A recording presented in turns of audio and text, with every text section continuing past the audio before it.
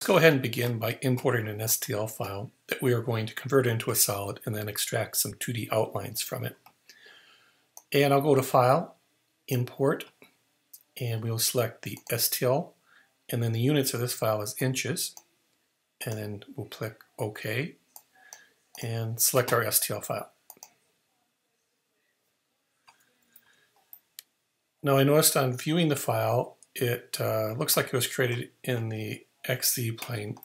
I like to work with top in the XY, so I'm going to use a utility that just rotates the Y and the Z axis, and we'll select it. It's called Change Scale. Change Scale is a neat tool in that if you have a file that was in millimeters and you want to convert it to inches, you can use this quick scale operation. It's also nice too. It tells you it'll tell you what the model width and length and height are. And we are going to select this last option, transform Y as up. And you'll see our model switches. Something that I also do is let's go ahead and put our model on the Z=0 plane. And there's a handy tool in the 3D Print Tools palette that will let us do that. And that is the Position and Align from Facet option. What this does is it takes the selected facet and it transforms it into the Y=0 plane. All right, now we have the part at Z=0 and in the XY plane. Next, since it's a STL file, a mesh, I'm going to go ahead and do a mesh analysis on it, kind of see what we have so far. And the mesh analysis will tell us things such as whether it's quads, triangles, does it have any issues? And in this case, we can see there are actually 21 different parts in it. So I am going to use the PowerPack Mesh Tools Separate All Parts tool. And what this will do is it'll take each mesh object that forms a closed connected shape and puts them as a separate mesh. And something that I like to do too is I'm going to change all the colors. I'll use the assorted colors options in PowerPack. And it just lets me visualize the different parts. Okay. Let's go ahead and begin converting these parts over into solids. And let's zoom up on the W first of all.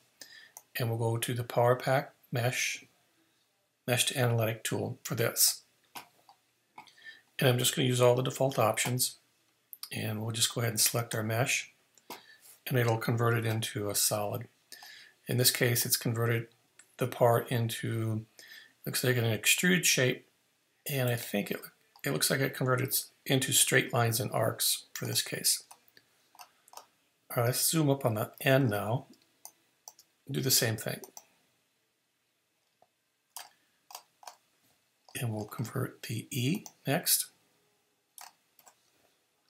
And then last the S.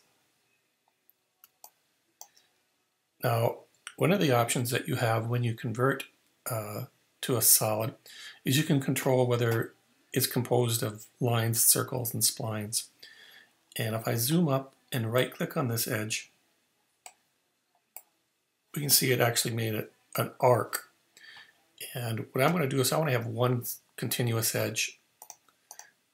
And now I'm going to undo that and go back to the Mesh to Analytic tool. And this time I'm going to turn the circles to 0, hit Apply, and now select the shape. And now we made one continuous spline throughout it. Okay, let's do the centerpiece now. And let's put our circles back to our default value, 5, hit Apply, and do the big shape in the center. And next we'll go ahead and tackle some of the lettering. Let's zoom in, for example, on the letter D and select it to convert it into a solid. And then we'll go around and we'll select all of these. And I'm going to jump ahead and show you the finished conversion. And once we have our solid model, you can then do solid modeling operations or share the data precisely through STEP, SAT, or IGES. Let's zoom up on this E, for example, and put a chamfer on the edges. And let's go ahead and put a value in for the chamfer. And let's select the face. And you can see that once STL file is now a nice solid that you can do solid modeling operations. Next, what we like to do is take our model and get just the outlines or the 2D representation of this model. And to do that, I'm going to use the Model to Sheet tool. And let's select all of the solids and go to the Model to Sheet tool. And we will we'll pick Best Fit, and we're going to use the polyline option. And we're picking to create just a single top view. There's all kinds of templates that you can pick from. This is a single draw view in the top.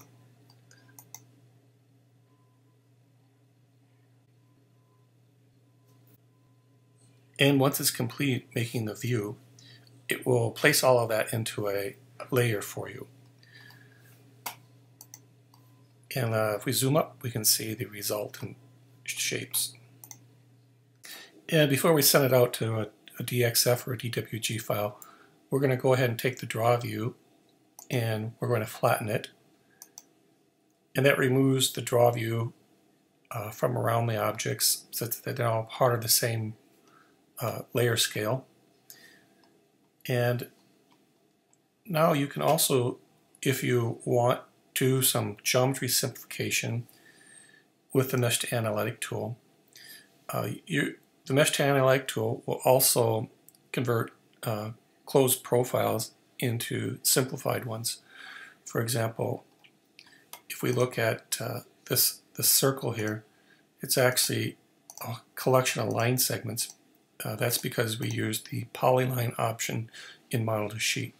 If you have Shark LT or Shark FX, this would be a circle. Now, if I would like to have this a circle, you can use the Mesh to Analytic.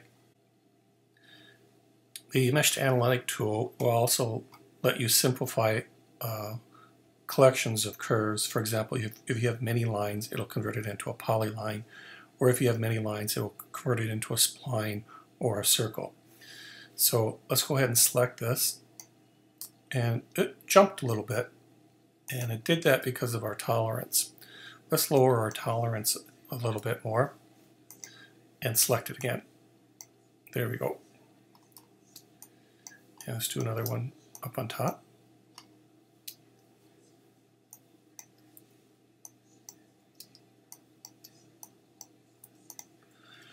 And at this point, we're ready to go ahead and export this out to a DWG file.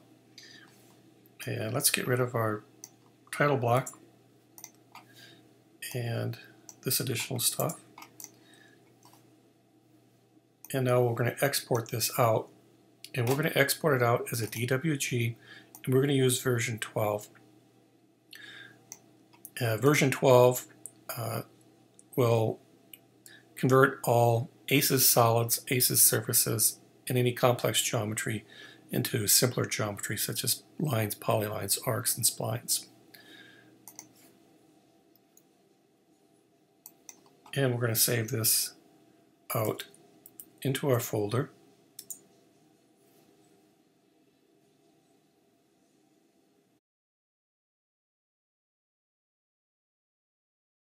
And finally, we'll go ahead and take that DWG file that we just wrote out from ViaCAD and import it into a third-party application. In this example, we're going to read it into Aspire. We have a trial version that we want to inspect the 2D curves and the vectors that we just exported. Thank you very much.